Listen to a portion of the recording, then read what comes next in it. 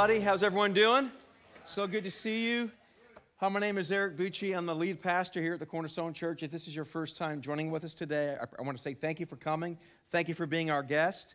And everyone that's watching online, if you're just getting your last licks in before school begins and everything goes back to sort of normal, we want to welcome you as well. Can you guys do me a big favor? We do this every week. Let everyone know how much better it is here. Want them here. Let's welcome all our new folks and everyone watching online. Yeah. Well, I just got back, and my wife and I and our children, we all dropped off our firstborn at college. And it was a very interesting thing. I'm telling my wife, honey, he's going to be fine. He's going away. He's not. And next thing you know, all of a sudden, there's something. I had like some problem with my sinuses and all the allergies, and I just didn't know what was going on. My nasal passages got swollen, and I had this lump in my throat. So I don't know what's going on with me, but I'm doing okay. He's doing fantastic. My oldest son, Luke. So we're so excited. And dropped him off at Oral Roberts University, a great university in Tulsa, Oklahoma. Yeah, drove for about 25 hours in total. So I'm doing good. So if I'm walking like this a little bit, there's a reason why. But we're in a series called The Sermon on the Mount. It's a certain kind of noise. What is that? You guys hear it too? Okay. All right. I'm going to ignore it. I'm going to ignore it. Let me get some water first, and it'll be okay. Oh, it reminds me, actually, do you know why you're not supposed to drink toilet water? I just thought I'd share it with you. There's two reasons. Number one and number two.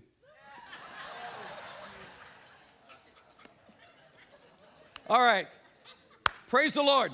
We are doing a sermon series on Jesus' Sermon on the Mount. It is an amazing sermon. It goes from chapter 5 to chapter 7 in Matthew, and he talks amazingly what it means to live in the kingdom, what it means for us to have the right heart and to do the right things.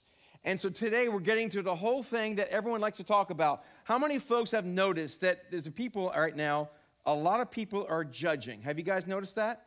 Yeah, a lot of people, people judge you all the time. You say the wrong thing, you're judged, you're canceled, you're gone. You're gone. You say the wrong thing, you don't say the politically correct thing, or you don't, if you say the politically correct thing, you get in trouble. If you don't say the politically correct thing, you get in trouble. No matter what you say, you're in trouble, and you get canceled, right? Have you noticed that, everybody?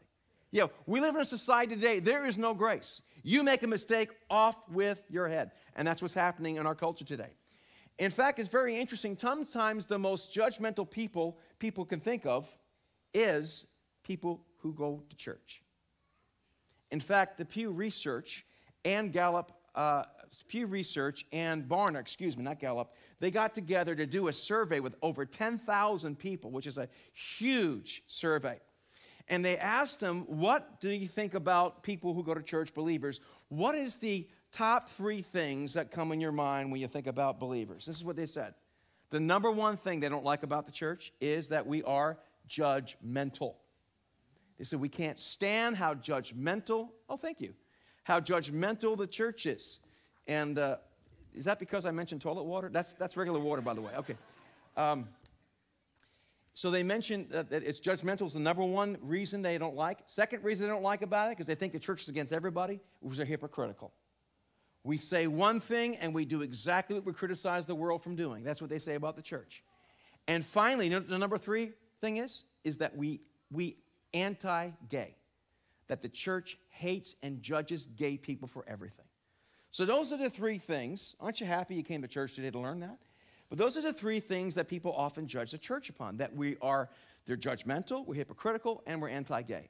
Well, I have news for you. We're actually going to be talking about the whole thing of sexuality, what it means to be a man, what it means to be a woman, what about the LGBTQYX and all that. We're going to be talking about that. We're going to do it very compassionately and very factually and very biblically. We're going to be doing that in October. It's going to be called Designer Sexuality, and we're going to look at all these things, including abortion and all these controversial topics. I have news for you. This will not be a boxing match. We're not going to be like throwing people to the walls, but we're going to look what the Bible has to say, because there's a lot of confusion today, and a lot of people are needlessly suffering, and we need to see what the Bible says about these things and how we can intersect with our culture. We're even going to bring a guest who's going to be speaking to us who used to live that lifestyle, who thought she was a man at one time. She'll be sharing with us as well on one Sunday. So I encourage you, we'll let you know what's going on each week in case you don't want your kids to be here. I guarantee you what we're going to talk about is going to be a lot better than you hear on television or any place else for that matter. But we just need to talk about these things because the Bible tells us what we are to believe. But we're to do it in the right way. And today we're talking about judgmentalism. Okay? So Sermon on the Mount, Jesus talks about this. And this is the scripture verse almost everyone knows. Even atheists know this one. This is the most famous scripture verse in our Western culture is this. Judge not, lest you be judged. Right? We hear that all the time. Who are you to judge me? Don't tell me what to do. You're judging me. But the funny thing is, you can't get away from judgment. Because if someone says you're judging me, guess what they're doing? They're judging you for being judgmental. So you can't get away from it. It's in our culture today, and people will assign meanings to people, and it's really scary what's happening in our culture today. It's really quite mean. So judge not, that you not be judged. So does this mean we're not supposed to say anything? Are we supposed to say nothing about society? Are we supposed to just let happen what happened? Are we supposed to just be loving to everybody? I love you, the Barney Christianity. You know what Barney Christianity is, don't you? I love you, you love me. Hello, boys and girls. Okay, is Barney still around? Is Barney still around? Is he gone? Okay, I grew up with Barney, with my kids, okay? And Thomas the Tree. I'm going to start crying. Okay, let's move on. Judge not, that you not be judged, okay? And so we're going to go ahead and read the scriptures, and we're going to go back and look at it line by line. So let's look at what Jesus had to say in this passage of scripture. This is found in Matthew chapter 7, verses 1 through 6. Judge not, that you be not judged. For with what judgment you judge, you will be judged.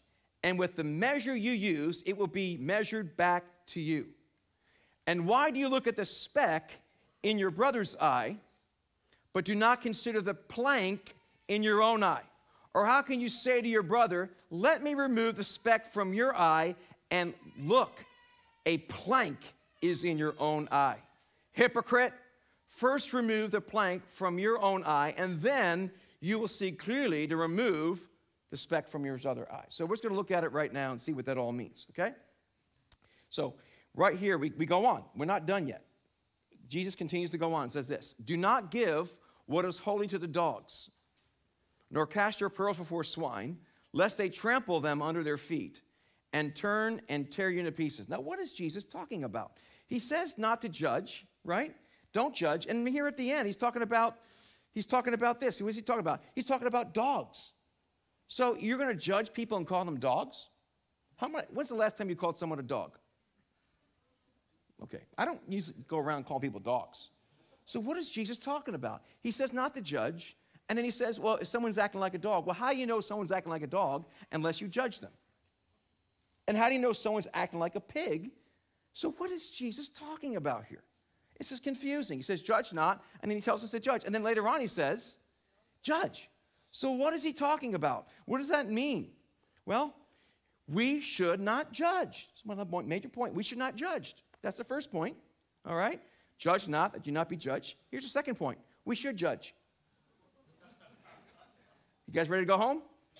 No, don't leave, okay? So we should not judge, and we should judge. What on earth is Jesus talking about? Well, I'm so glad you said so, because the word judge here has 15 different meanings. So I could tell you the Greek word and tell you the different meanings, but you see, everybody, and when you interpret Scripture, what you have to do is you have to read the passage of Scripture, it's found, and you have to look at the context of where it's written.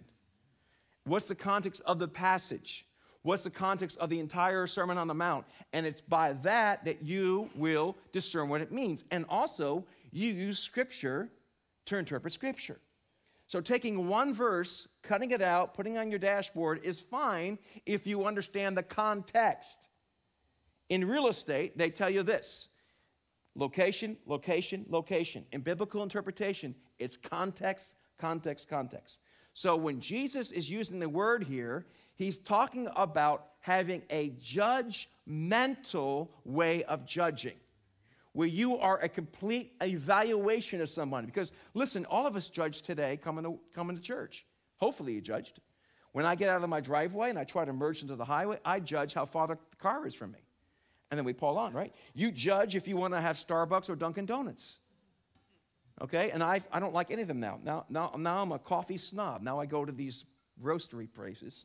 And now, yeah, I'm a coffee snob and I do pour-overs, okay? Judge me. Go ahead. So we should judge or we should not judge. Well, what does that all mean? And look what Jesus has to say as we look at this. He says this, beware. This is the same passage of Scripture. He just said do not judge, right? Same passage of Scripture, same chapter. He goes on and says this, beware of false prophets. Well, how are you supposed to know if someone's a false prophet if you don't judge? Do you see that, everybody? Okay?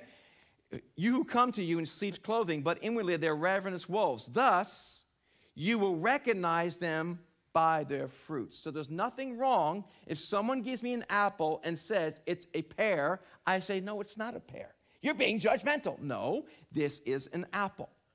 Now, if I start beginning to judge the apple, that's different. And so you can judge on someone. If someone says something to you and it's not true, you can look at that, evaluate it, and say what it is. The difference is when we get into the point of assigning motives to people. Not only do I talk what you did right or wrong, now I know the reason you did it. I know what you did. Now, I don't know if you recognize this, but how many of you are married in this room? Okay, how many of you have noticed that you're experts at reading your spouse's mind, right? You know the reason why your spouse does what your spouse does. You have all the motives down. How many like being misquoted, right? Often people think they can read people's minds. There's only one person that knows someone's heart. Guess who it is? God.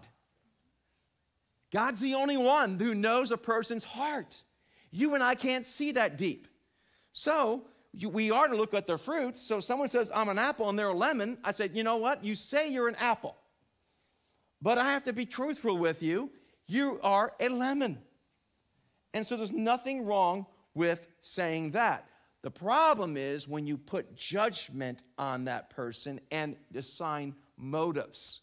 So we should not judge. We should judge. Where are we at to then? Okay? We need to judge without being mental. What is that supposed to mean? Well, judge without being judgmental. When you're judgmental, you become mental. I know that's not very politically correct. Don't judge me, okay? But seriously, when you're judgmental, you become judgmental. You don't know what you're talking about. And God gets frustrated with people who are judgmental. He does. Because now all of a sudden, now you take the position of God, which we're going to show you in a few moments what that looks like. Well, how are we supposed to judge? This is how we're supposed to judge. This is the one takeaway today. If you can take this away today, you pretty much got the message. Judge without being judgmental. Judge without being judgmental. Because when you're judgmental, you become? How dare you say that? That's not politically correct. Okay. So this is what it says in Romans 14:4, the Apostle Paul is talking about Christians judging each other.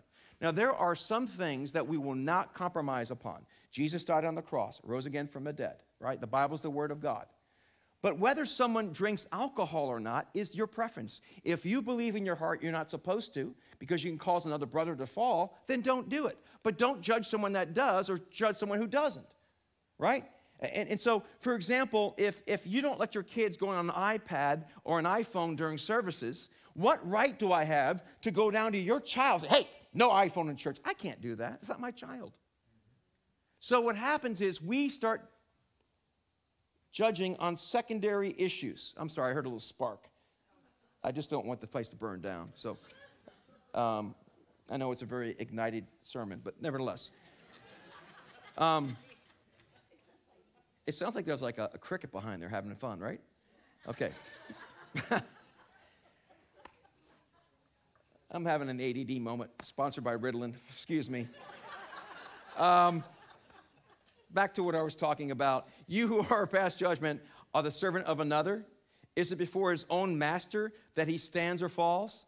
And he will be upheld, for the Lord is able to make him stand. So what the basic thing is this, it says, who are you to judge somebody else? So we don't judge people. The Bible says in 1 Corinthians, some people eat meat sacrificed to idols. Now, I know we don't do that today.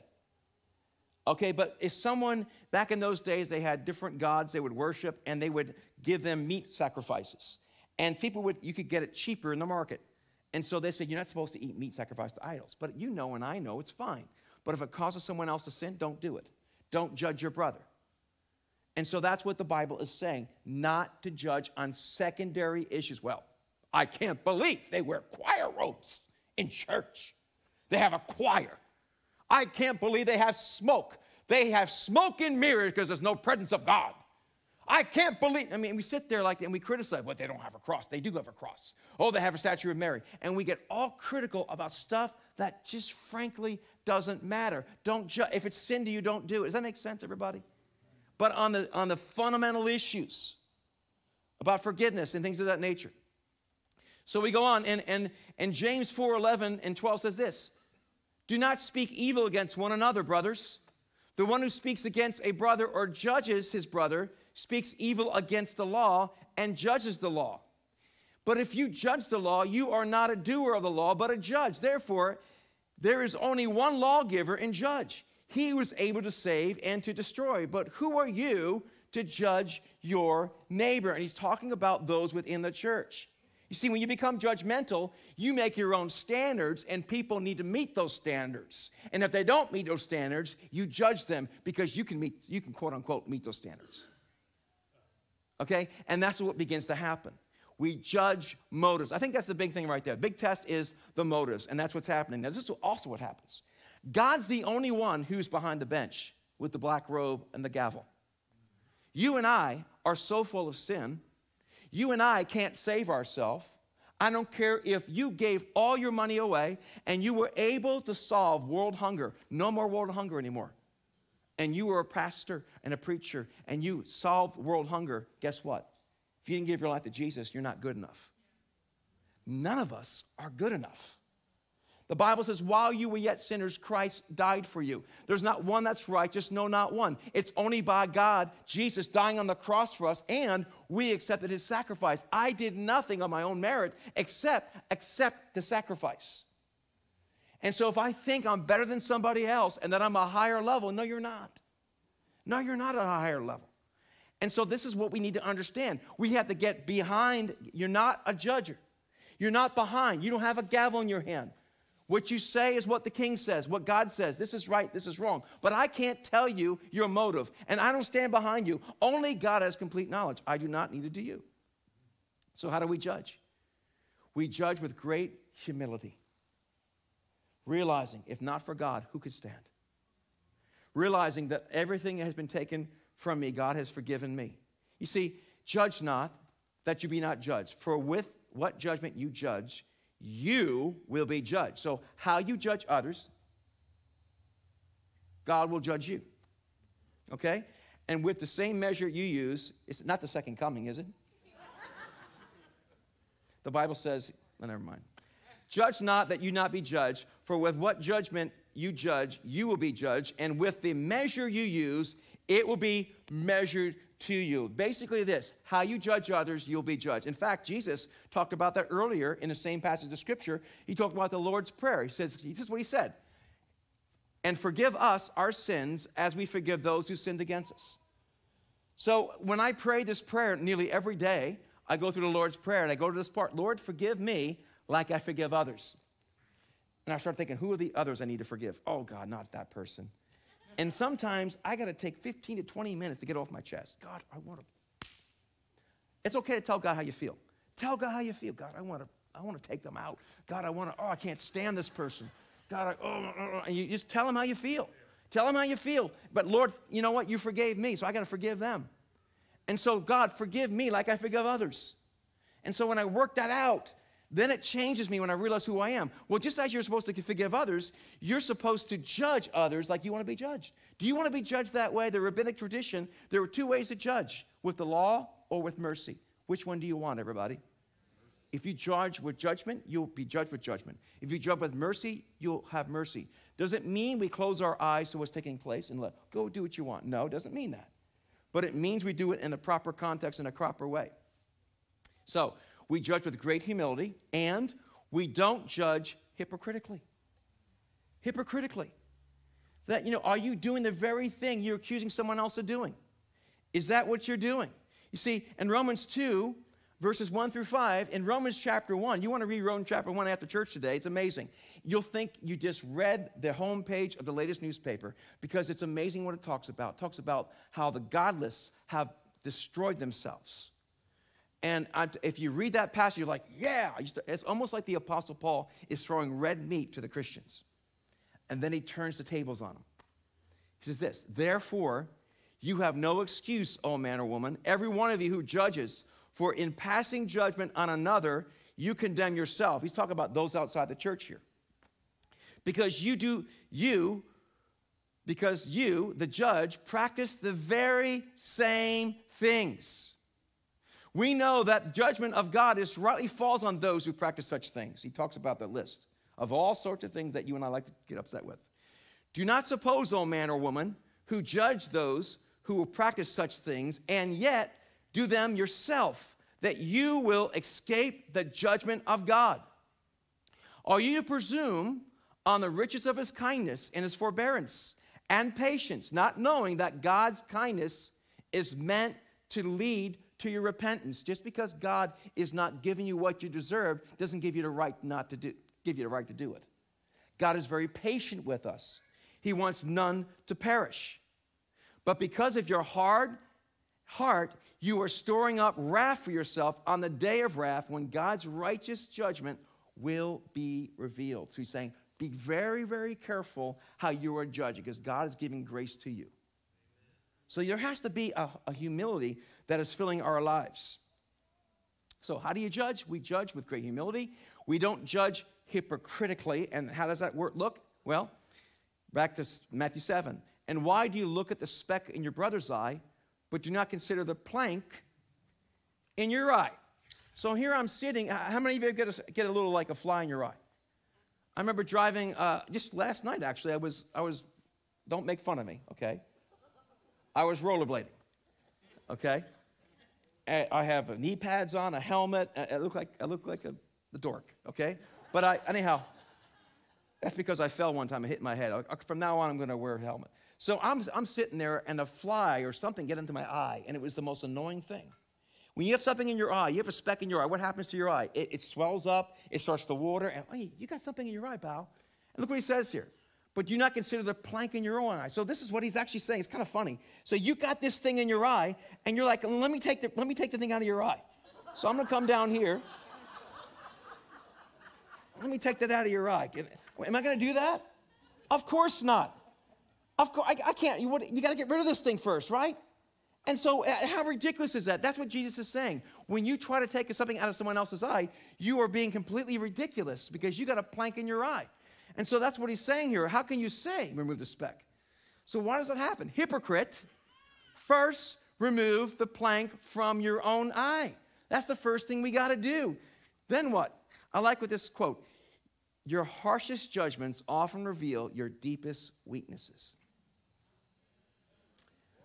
I got a brother, not a brother in the Lord, if you will, not in this church. He's always sending me stuff about LGBTQY. He's always sending me about the homosexuals. He's always upset with what's going on. And so I can't stand it. And he's really judgmental on that community of people, okay? And he's talking about that. And I said, well, bro, let me ask you a question. Yeah? You told me that you and your wife haven't gotten together in a couple of years, right? Uh-huh. And you think it's okay to look at pornography because, after all, I'm not doing anything, but I need, I'm a man, and a man has got to do what a man's got to do, right? Yeah, nothing wrong with that.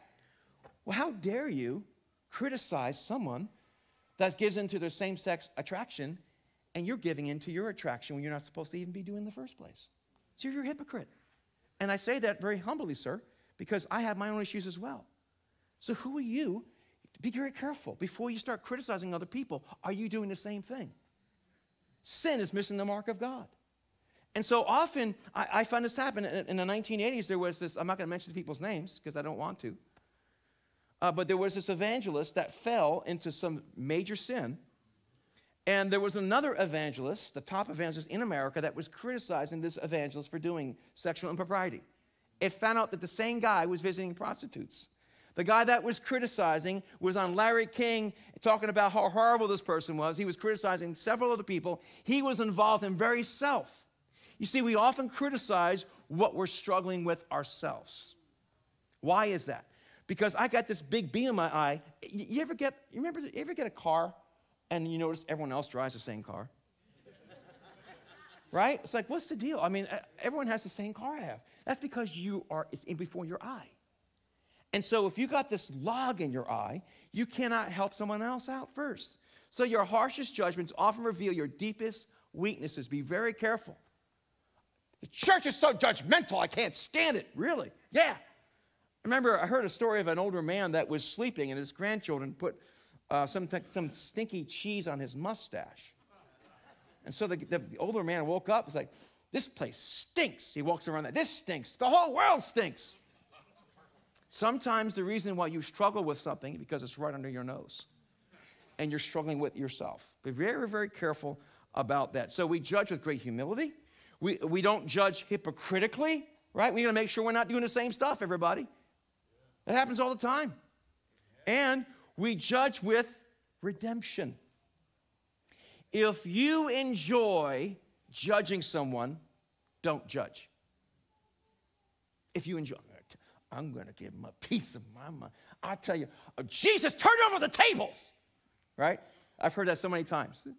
I'm just turning over the tables. Oh, really? But you're enjoying yourself. Jesus was not enjoying himself. Zeal for my house has consumed me. If you enjoy, and listen, everybody, I see it all the time. I see it on Facebook. I see it on Instagram. I see you criticizing the different political figures. How dare you criticizing different people. And we sit there and we just sit there and we type away. We tear people all back and forth. We're criticizing everybody. You know, that's really bad. You know what that does? God goes, okay, you're going to be judgmental. Guess what's going to happen to you, pal? You're going to be judged. So what's the proper way to judge? We judge with redemption. If Christ didn't come to me, I would be gone. I'd be gone and so are you. Hypocrite, first remove the plank from your own eye, and then you'll be able to see to remove the speck from your other's eye. So yeah, your brother does have a speck. He does. But why don't you take it out of your own eye first? Then, so before you bring correction, do some searching. Maybe get a small group if you don't have one. Hey, listen, I'm really struggling right now at work. Everyone at work is so negative. They're so negative. Am I ever negative? Well, to be honest with you, you always have to give your opinion in every small group. And you look down on everybody. But no, you're not negative. No. Sometimes you need a faithful or the wounds of a friend. So we got to do redemption. Remove the speck from your brother's eye. That's what we want to do. See, look what it says in Galatians 6:1. This is how we're supposed to bring correction to those in the God's house, okay? Brothers, if anyone is caught in any transgression, you who are spiritual should restore him in a spirit of what? Judgmentalism. No, don't cancel. Remember, if not for the Lord, you'd fall. Remember, you were saved by grace, not by yourself. Remember, there's not one that's righteous, no, not one. Remember, all your righteousness is like filthy rags. Now, how many are glad you came to church today? The brilliant part of the gospel of Jesus Christ is I don't have what it takes, neither do you, but Jesus does. And he's poured out his grace. So we ought to be the same way. See, restore him with spirit of gentleness. Keep watch on yourself, lest you too be tempted. You know, you start criticizing someone else, and you get tempted with the same thing. A number of years ago, no one in this church, and I make that abundantly clear. People say, Pastor, you talking about me. I didn't talk about you. That's the Holy Spirit or your wife's elbow going to your ribs, not me. But a number of years ago, it was a very sad thing that happened. A gentleman was married to a woman, and the woman committed adultery and had an extramarital adultery with this guy, and she ended up divorcing her husband and took him for everything he was worth. He lost hundreds of thousands of dollars, and he was bitter towards her. Oh, my ex-wife, and he was like, oh, she's an adulterer, and he was all upset. He was criticizing her all the time. Every time we went to a men's meeting, he'd talk about how horrible his wife was, right? Well, he remarries. 5 years later, guess what he does? He commits adultery. Why? I tell you, I don't know the complete reason why, but could it be that because he was so judgmental upon his wife, that God folded his arms saying, listen, pal, you're so judgmental on your wife. Yeah, what she did was wrong. but you got to forgive her, or I won't forgive you. And I'll judge you like you judge her. So therefore, he was so seething upset with his wife that he ended up committing adultery himself. And I find it happen to me with all sorts of things. I get angry at someone for doing something. How can they do that? That's wrong. They're so judgmental. How can they treat their people that bad? And then I treat someone that bad. So my friends, be very, very careful. I remember being in Springfield, Missouri. I was going to Vales University, and they don't know how to handle snow out there. I mean, if Jack Frost comes down, they close the whole city. So I'm sitting there walking, and people are falling on the ice. I'm laughing, like, you guys don't know how to handle it in the Midwest. And as soon as I said it, bam, I bruised my tailbone, right? So be very careful, because you will fall too. Be very careful when you judge other people. So what are we supposed to do instead? We're supposed to bear one another's burdens. So if someone's down in the dumps, why don't you help them get out of the dumps? If someone's struggling with their marriage, if someone's struggling with their school, if someone's struggling in a relationship, someone's struggling with all sorts of things, be very careful. You know, and don't sit there and judge. I remember a number of years ago, I'm going to go ahead and bring this example up. I remember back in the 1980s, I was traveling with a musical group, and there was this pastor that was talking about how smoking will send you to hell. I mean, he's just talking, he's sweating. You guys, like, it's like he must have been 400 pounds. He's sitting there sweating, talking about getting a cigarette out of your mouth. I felt like saying, well, why don't you get the Twinkie out of your mouth? And then the Lord said to me, why don't you stop judging him? But we often do that, right? We judge somebody, and I'm judging him for judging, right? I got my stuff, you got your stuff. Remember, if you enjoy bringing correction, don't do it. Don't do it. We are to bear one another's burden. Instead of, if someone's in a problem, help restore them. Do you have anyone in your life that you can help restore? This is why we have small groups. I was just talking to a gentleman yesterday in the parking lot, talking about how he loves a small group and how they were having a baby, and they did a baby shower, and people were praying for them and helping them, and they were going through a hard time with some things, and the small group was reaching out and loving each other and helping each other. There's been situations where someone's come to me and said, you know what, you're wrong about this, in a small group, and it changed my life because they told me I was wrong about something, and they did it with love and correction and helped me out. Do you have anyone that can speak into your life? When's the last time someone spoke into your life? No one speaks into my life.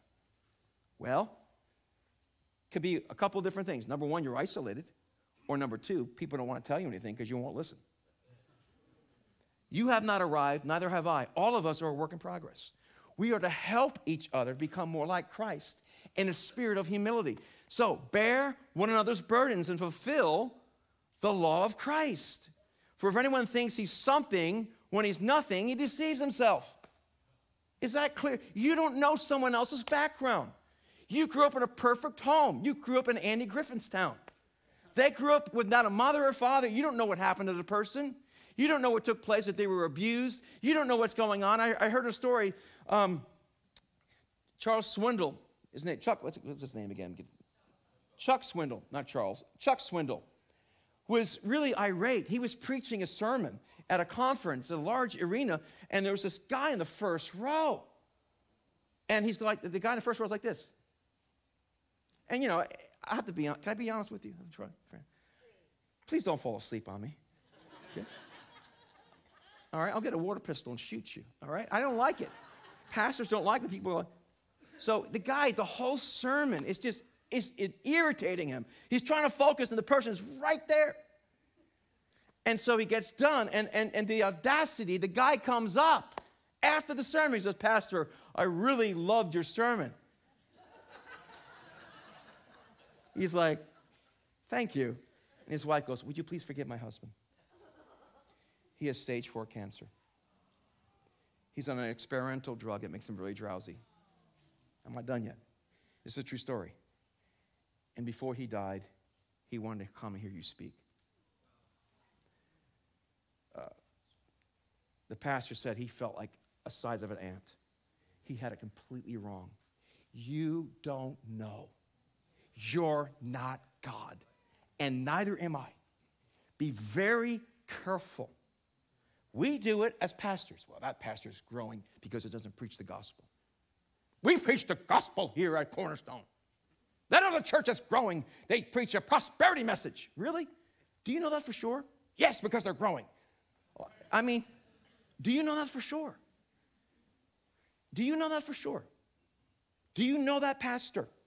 Do you know what that pastor's going through? Or are you just reading the reports from people in their pajamas and basements, heresy hunters that sit there all day long taking little clips out of context? You don't know. So why don't you be quiet?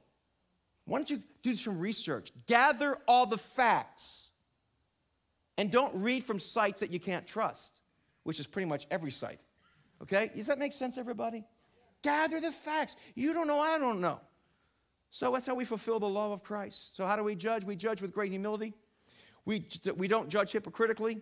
We judge with redemption and with careful, great discernment. How we judge. What is that supposed to mean? Well, here it is. Here's Jesus' crazy statement here. Like, what is Jesus saying? It's not crazy, by the way, so don't think I'm being sacrilegious, but it sounds that way. He says it for a reason, to get attention. He started with the thing in your eye, the log. Now he does this. Do not give what's holy to the dogs, nor cast your pearls before swine. Now, back in those days, dogs were not seen like they are today. Today, you go to West Hartford, you can go to a shop that has ice cream for dogs. Have outfits, the dogs dress better than I dress, which is not hard to do, by the way. So, I mean, people love their dogs, okay? Cats are better, but people love their dogs.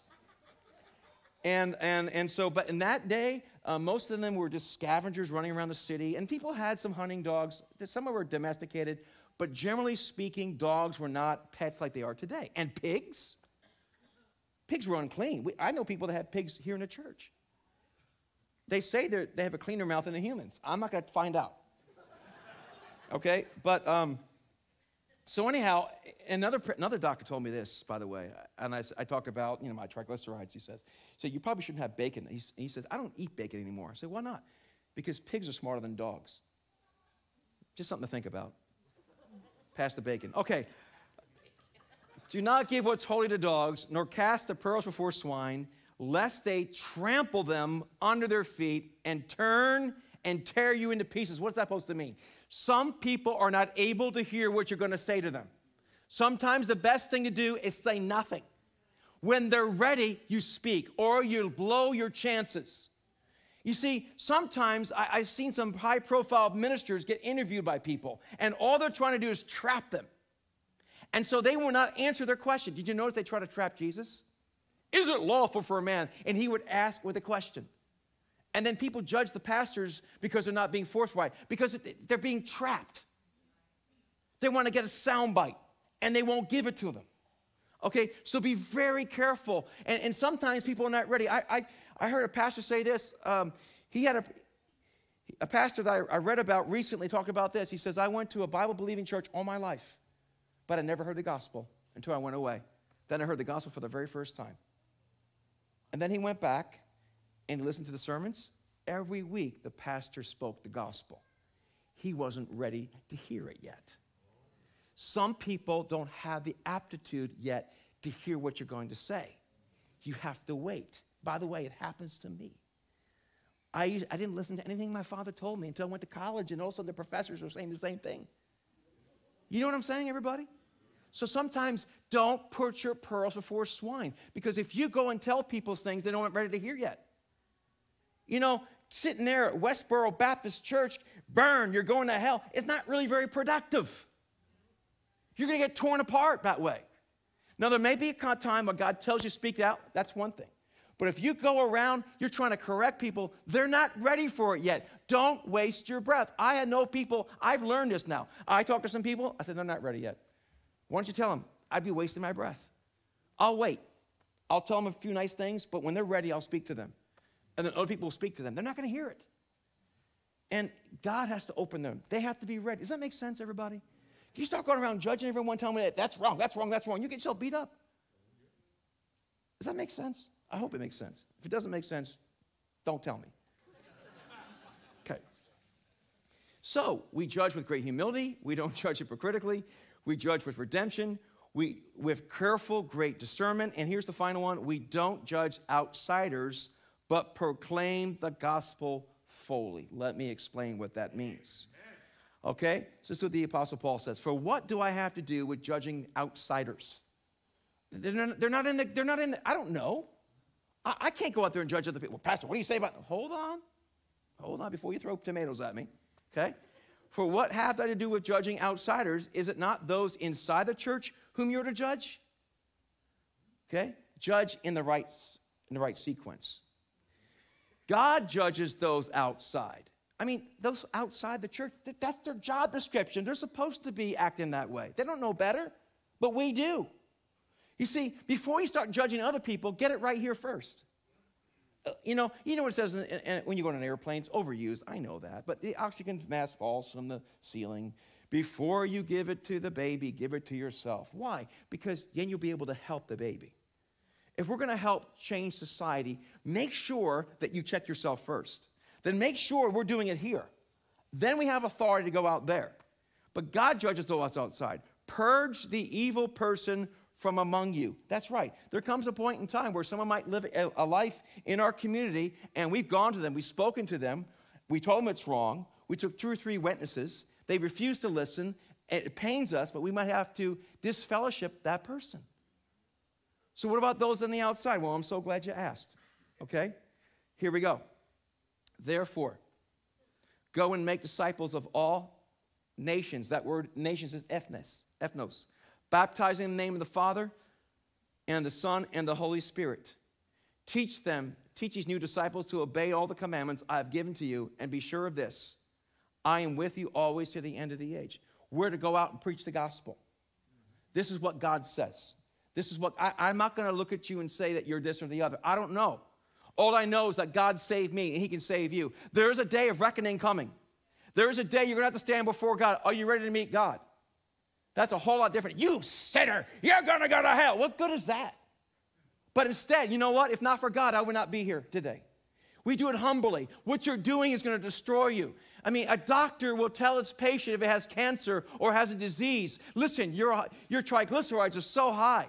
Your high blood sugar is so high. If you don't take this medication, you could have a stroke and die. You say it because you love the patient, not because you lost your patience.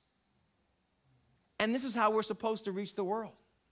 We say that Jesus loves you, and you're going to have to meet God. Are you ready to meet God? And we should stand up for truth. We should take care of those that are being misused and abused. Absolutely. You should be in school board meetings. You should go to the town and make sure they're teaching our kids a right curriculum. But don't do it angrily. Don't act like a political party does. Be biblical, not political. Say, you know what? This is damaging to our children. I am concerned about this. Speak it with humility. They're still going to get it wrong. They'll still judge you. But have the right heart. And watch what God will do. Does that make sense? If it doesn't, don't tell me. Okay? Teach these new disciples to obey all the commandments I've given you.